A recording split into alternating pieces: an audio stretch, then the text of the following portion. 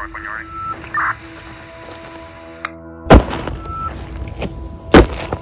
I want to make a film that reveals undocumented immigrant stories and tells the truth about who these people are.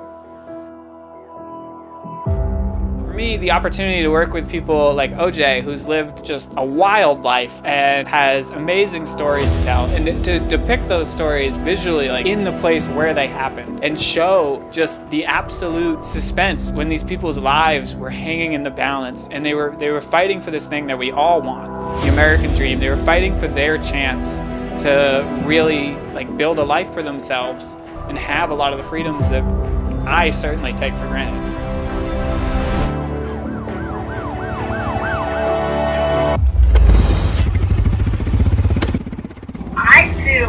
That when they came to ones that I kind of transported, they came to make their life better.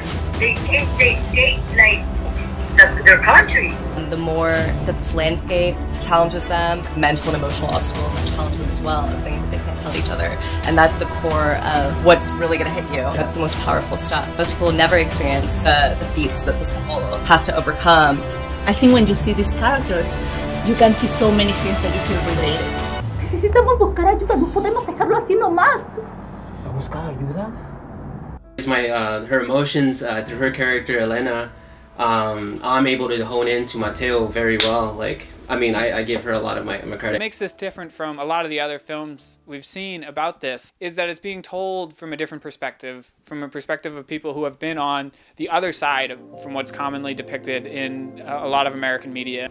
It just came. But it was like, they just locked them up in a room and just left them there. They barely had even water on the buses. When I went into the house, they said, please take us too, please. I fed up with blankets, I had to take showers, I gave them clothes and enough water. I had to be sober. I had to be drug-free. I knew how long, how many minutes, how many seconds it would take from point A to point B.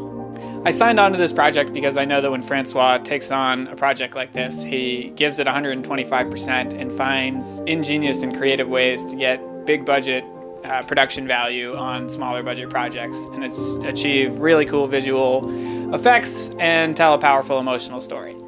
I want to invite you all to join us in creating this beautiful, powerful film so we can transport our passionate team to Douglas, Arizona, where we will be filming production. The community is rallying behind us with support. We have a beautiful, talented artist named Marilu who's singing and composing a song for Divided Desert. And we want to just extend the invite to everybody else to help us reach that goal because we are almost there and we are about to make a beautiful film and we want you to be a part of it.